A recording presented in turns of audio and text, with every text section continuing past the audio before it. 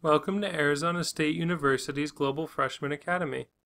This video will cover the topic, Finding Values of Trigonometric Functions Given Information about an Angle, Problem Type 3. In this topic, we will be given a trigonometric ratio and a quadrant, and we will need to use this information to determine the lengths of all three sides of a right triangle.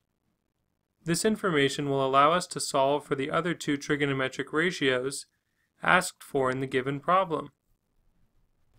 Okay, so we will be given a trigonometric ratio, and we can use the mnemonic SOHCAHTOA to determine the two sides of the right triangle given in the problem, right?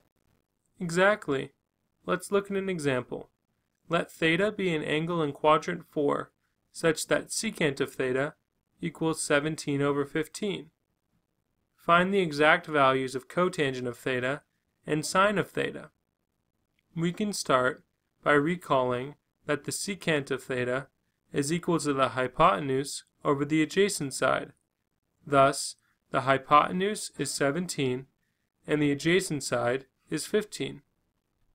Since we are given that the angle is in quadrant 4, we know the values of r and x, and need to use the Pythagorean theorem to solve for y, the opposite side, right? That's right. Substituting the values for r and x into the Pythagorean theorem and solving for y results in 15 squared plus y squared equals 17 squared, which simplifies to y equals plus or minus the square root of 64, yielding plus or minus 8. However, since we know that the angle is in quadrant 4, where y is negative and x is positive, the y-coordinate must be negative 8. Next, we can substitute side lengths into the trigonometric identities for cotangent and sine of theta. Cotangent of theta equals the adjacent over the opposite, which simplifies to negative 15 over 8, and sine of theta equals the opposite over the hypotenuse, which simplifies to negative 8/17. Okay, I think I'm starting to understand this topic, but can we do another quick example just to be sure? Sure. Consider the following example. Let theta be an angle in quadrant 3 such that the cosecant of theta equals negative 3/2. Find the exact values of tangent of theta and cosine of theta. The cosecant is equal to the hypotenuse over the opposite, thus the values of r and y are given to be 3 and negative 2 respectively.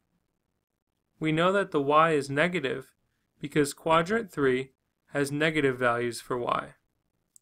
Substituting these values into the Pythagorean theorem yields x squared plus negative 2 squared equals 3 squared. Solving for x yields plus or minus the square root of 5, and since quadrant 3 has negative values for x and y, we can state that negative square root of 5 is our value for x, right? Exactly. Substituting the values for opposite and adjacent into the trigonometric identity for tangent of theta yields 2 times the square root of 5 over 5, and substituting the adjacent and hypotenuse sides for cosine of theta equals the negative square root of 5 over 3. Okay, I think I'm starting to understand this topic, but let me quickly summarize just to be sure. We start by identifying the sides given by the trigonometric identity, and then use the Pythagorean theorem to solve for the third side. We then identify whether the values of x and y are positive or negative based on the quadrant that the angle is located in. Lastly, we substitute the appropriate two values into the trigonometric ratios given in the problem. That's right.